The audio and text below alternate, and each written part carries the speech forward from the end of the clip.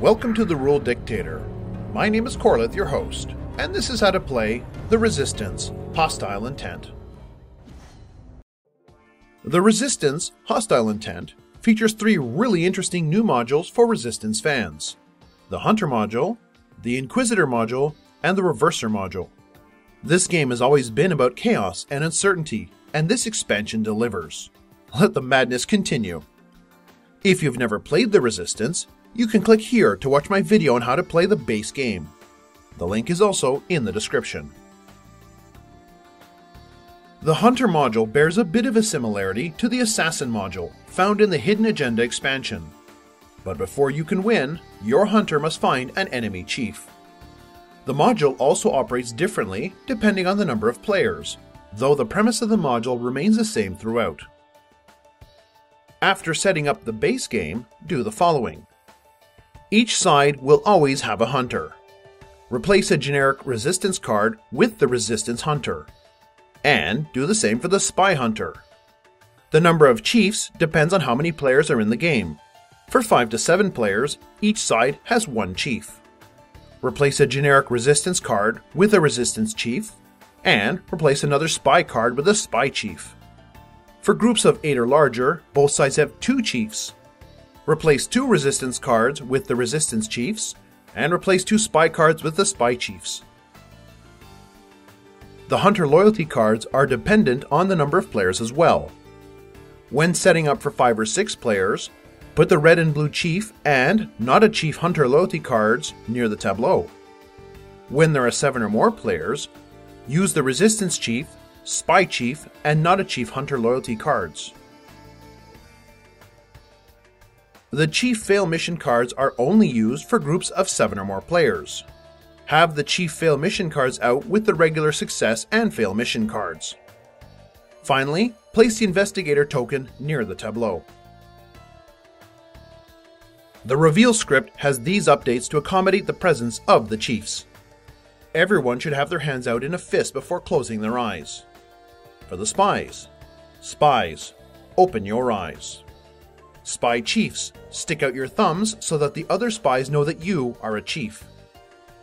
Spy Chiefs, put your thumbs down. Spies, close your eyes. In case there is any confusion, the Spy Chiefs count as spies and open their eyes during the reveal. In games with 8 or more players, the Resistance Chiefs get to know each other as well. Add this to the script after the spies have closed their eyes.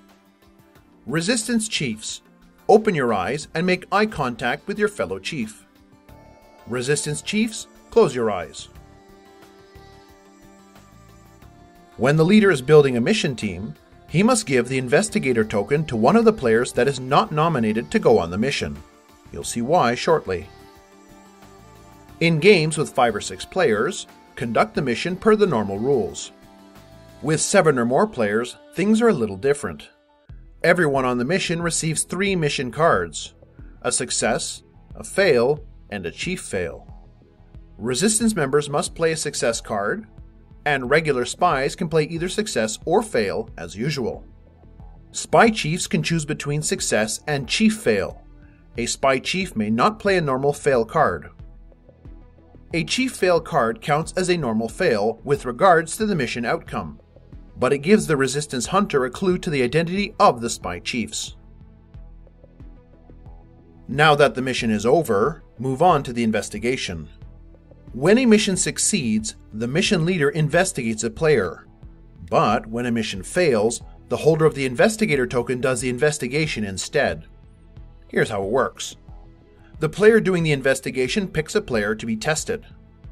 The selected player gives a Hunter loyalty card to the player doing the investigation, who secretly looks at it, then hands it back. It is then shuffled back in with the other Hunter loyalty cards. The card the investigated player hands over depends on the number of players and whether they are a chief. If you are not a chief, you always give the Not a Chief card. In 5 or 6 player games, both chiefs use the red and blue chief card. In games with 7 or more players, a chief hands over the chief card that matches his or her faction. When a faction scores its 3rd point, they don't automatically win anymore. Their hunter reveals himself by flipping over his character card and accuses a player of being an enemy chief. If the accusation is correct, then they win. If the accusation is incorrect, the targeted player denies being an enemy chief, and the score token is flipped over to the other side. Then, move on to the next mission.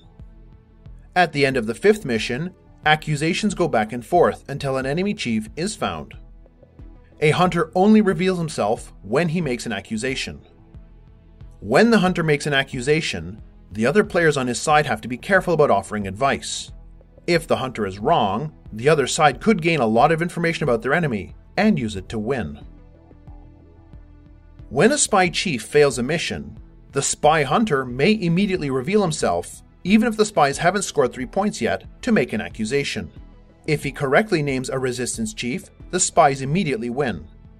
When the hunter is wrong, the targeted player denies being a resistance chief, and the mission score token is flipped over. Then the game moves on to the next mission. In a 5 or 6 player game, the spy hunter will know if the chief played a fail, since she is the only other spy in the game. In games with 7 or more players, a chief fail card must be amongst the outcome cards before the spy hunter may make an early accusation. Only one early accusation may be made per game. The Hunter module also comes with more character role cards to add to the level of intrigue. The Resistance dummy agent acts like a chief when being investigated, but denies being a chief when accused. In 5 or 6 player games, he gives the investigator the red-blue chief card. In games with 7 or more players, he uses the Resistance chief card instead. I've been the dummy agent. The looks of dismay on the faces of the spies when I denied being a chief was totally worth it. They were so sure. The Resistance coordinator is known to the Resistance chiefs, which helps them build successful mission teams. When investigated, the coordinator uses the Not a Chief card. But if accused, the spies win, so having a coordinator adds an element of risk as well. Add or modify the Resistance chief reveal script as follows. Resistance chiefs, open your eyes. Coordinator, stick out your thumb so that the chiefs know who you are. Coordinator, put your thumb down. Chiefs, close your eyes. Although the Deep Agent does not know the identity of the other spies, they know who he is, unless the Resistance Pretender is also in the game, who reveals herself to the spies at the same time as the Deep Agent. Update the spy reveal like this. Spies, except for the Deep Agent, open your eyes. Deep Agent and Resistance Pretender, stick out your thumbs so that the spies know who you are. Deep Agent and Pretender, put your thumbs down. Spies, close your eyes. Once per game, during team building, but before a vote is taken, the Deep Agent may reveal himself and blame a player, stating that she is the Pretender. If the blame is correct, she reveals herself and then the players switch character cards. This is a very strong move for the Resistance, as they now know of a guaranteed ally, whereas the spies cannot really make a use of the converted Pretender. If the blamed player isn't the Pretender, nothing else happens. This is still good for the Resistance as they now know one of the spies. I can foresee a deep spy trying to switch sides when he thinks the spies are about to lose. I suppose there's no honor among thieves. And that's it for the Hunter module. The Inquisitor module is another method of knowing the loyalty of other players. During the setup, after a leader has been selected, give the Inquisitor token to the player to the leader's right, and place the Inquisitor loyalty cards near the tableau. Immediately after the 2nd, 3rd, and 4th mission is resolved, the Inquisitor chooses a player to examine. That player must hand her an Inquisitor loyalty card that matches his affiliation. Once the Inquisitor has seen it, she hands the card back along with the Inquisitor token. The examined player will become the new Inquisitor. The new Inquisitor will examine someone at the end of the next mission, except for anyone who has been an Inquisitor. Anyone who has played the Resistance Avalon will recognize this as the Lady of the Lake mechanic. The Reverser module allows certain players to invert the outcome of missions. When preparing the character cards, Replace one Resistance and one Spies card with the Resistance and Spy Reverser cards. Place the Reverser mission cards near the tableau with the Success and Fail mission cards. When conducting a mission, give each player a Reverser card on top of the standard Success and Fail mission cards. The Reversers may use either a Success or a Reverse mission card. The Spy Reverser may not use a Fail card. When the mission cards are revealed, and there is a reverse card, the outcome is inverted. So, when all of the other cards are Success, the mission becomes a Fail. A mission that would fail becomes a Success. When both reverse cards are present, they cancel each other out. On the rare occurrence that the only cards are reverse cards, the mission outcome is Success. The rest of the game is unchanged. This expansion, like Hidden Agenda, is so much fun and adds a lot to the Resistance. If you're a fan, this just might be for you. To watch my video on the Hidden Agenda expansion, or to the base game, click here or here. I've also included the links to both in the description. Unfortunately, there aren't any more expansions to show you, but if another comes out, I'll get right on it. Thanks for watching, I'll see you next time.